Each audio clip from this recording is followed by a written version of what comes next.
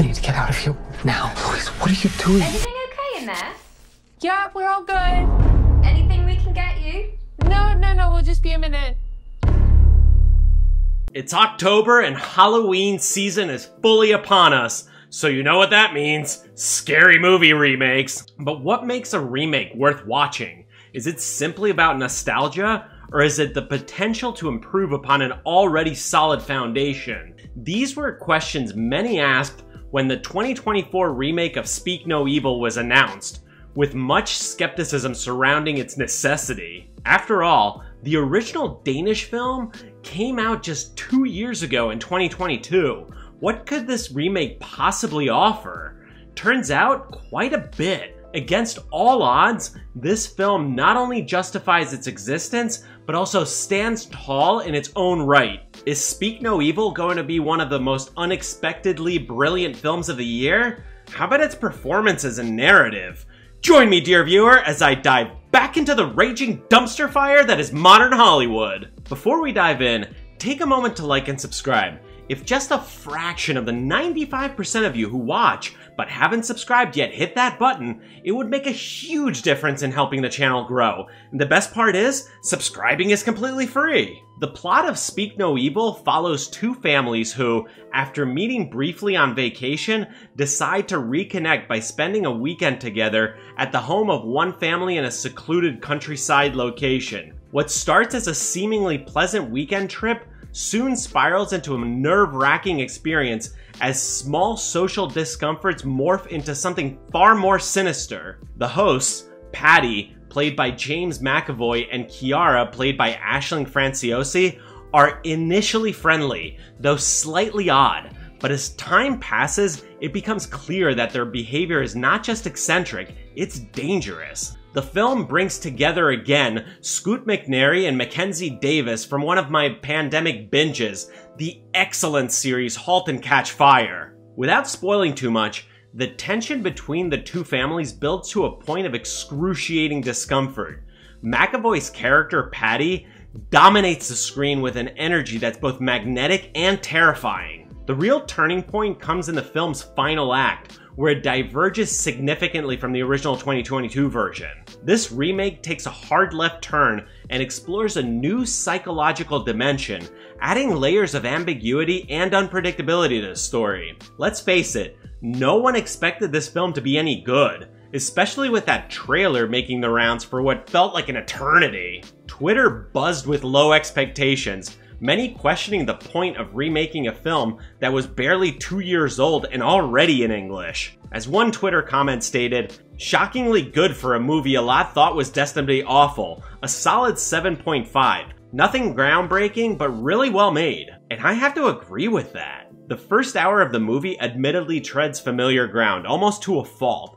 If you've seen the original, you'll feel a strong sense of deja vu. But then, as another Twitter user aptly described, it takes a hard turn in the third act and does its own thing, and that's where it hooks you. The final third act of the film is what sets this remake apart, breathing new life into the story. It's like watching a high-wire act. You're on edge, knowing something is about to go terribly wrong, but you just can't look away. And we gotta talk about James McAvoy. If the original Speak No Evil was eerie, this one is unsettling to the core, and McAvoy is the reason why. Patty is a character with a carefully controlled chaos bubbling just under the surface, and McAvoy plays this beautifully.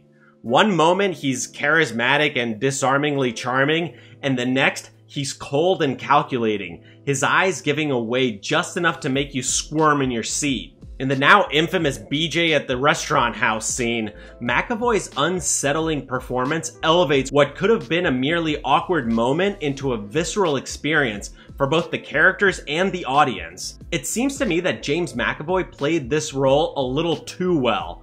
You'll feel that tension, every awkward pause, every disingenuous smile, every flicker of madness. His portrayal of Patty is so nuanced, you can't quite pin him down. Is he just eccentric, or is he something far more menacing? That ambiguity is McAvoy's greatest strength here, leaving the audience just as confused as his house guests. His ability to switch between charming host and terrifying captor keeps you on the edge of your seat, wondering what fresh hell he'll unleash next. Interestingly, this remake wasn't afraid to inject some dark humor into the mix, something the original film largely avoided. The tension is often broken by moments that feel almost absurd, yet somehow fitting within the context of the film's growing unease. McAvoy's character throws in sly remarks and does things so casually sinister that it feels like you're watching an episode of The Office, if The Office were a horror film. The humor here works precisely because it doesn't detract from the overall tension. Instead, it magnifies the discomfort, making you question whether you should be laughing or running for the hills. And just when you think you've caught your breath, the film pulls you right back into the psychological horror at its core. McAvoy may be the star, but let's not overlook the rest of the cast.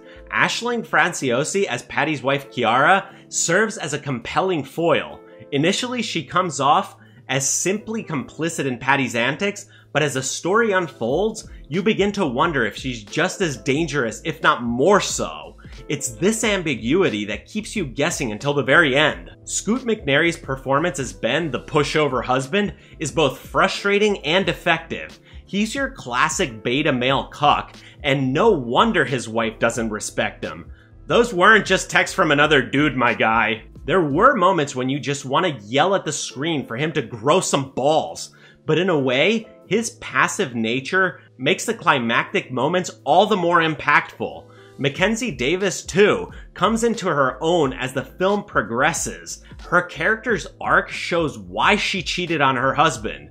He was weak, apathetic, and passive, all the hallmarks of a beta male. You kind of feel bad for her having to wear the pants in the relationship all the time because her husband is so weak. James Watkins, who helmed this project as both writer and director, deserves immense credit for his work here. He took the best parts of the original and added a layer of polish, nuance, and visual style that makes this remake feel fresh. Watkins clearly understands the power of restraint. In great storytelling, it's often what we don't see that is the most terrifying, and that's exactly what he delivers. Tension builds in the silence, in the pauses, in the moments where you're left to imagine what's coming next. Who would have thought that a movie, seemingly unnecessary on paper, would turn out to be such an engaging thrill ride? This is a pretty fun thriller, and McAvoy fucking rules. It's kind of best case scenario for a movie like this. Is this a groundbreaking film? No, of course not. But it doesn't have to be. What Speak No Evil offers is an edge-of-your-seat experience anchored by phenomenal performances from James and the other members of the cast, and a story that twists just enough to keep even those familiar with the original on their toes. Whether you've seen the original or not, this is a remake worth checking out. But what do you guys think about all this? Did you like the remake? And what other differences did you spot between the original and the remake? Please do let me know down below in the comments, and as always, hit that like button, ring that notification bell, and smash that subscribe button, and I'll see you in the next one. Okie dokie.